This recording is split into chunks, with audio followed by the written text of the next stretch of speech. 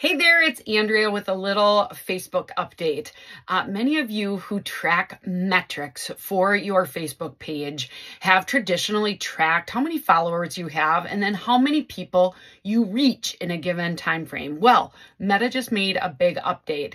They have taken that reach number away and they've changed the term to viewers. And in this short little video, I'm going to show you exactly where to find that viewer number. Now remember, views, they really put a lot of emphasis on views.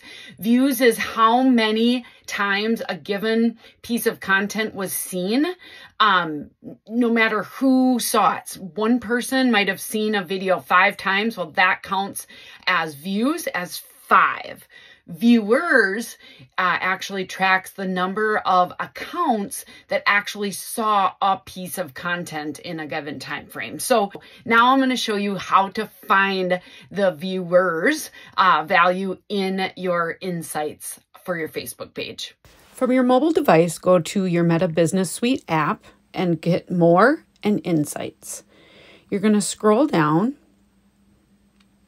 until you see the word Content.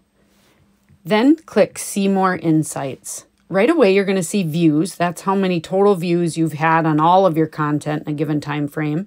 But viewers will give you that specific number of accounts.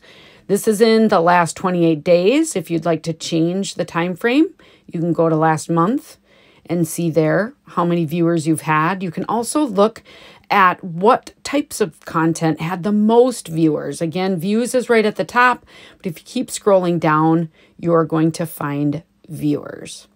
Now, if we want to jump over to your desktop unit, you're going to go into your Meta Business Suite and go to Insights. And once you're there, go under Content and go to Overview. Once you hit Overview, again, you'll see a big emphasis on views, but if you scroll over to the side, you will see there your viewer number, okay?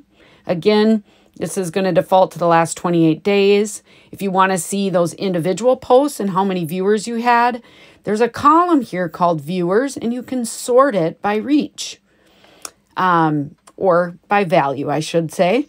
If you don't have that column, you can add that column.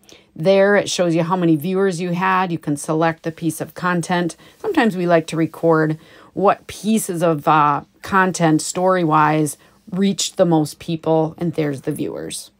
All right, I hope this tip helps. We track our metrics every single month. We love to give our schools a report card every quarter. We share it with leadership. We share it with the staff. We share it with the school board. Hope this tip helps. See you guys next time.